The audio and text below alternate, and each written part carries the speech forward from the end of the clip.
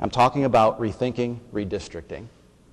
Now, so we're all on the same page. Redistricting is that process that we go through once every 10 years. It's mandated by our federal and state constitutions. It's the idea that embodies the constitutional philosophy that at the end of the day, we are about one person, one vote. And using the census data that we are constitutionally mandated to get every 10 years, we can keep the boundaries of those who represent us in relative and really quite specific and accurate population balance. It's that simple. That's as simple as it has to be when it comes to redistricting.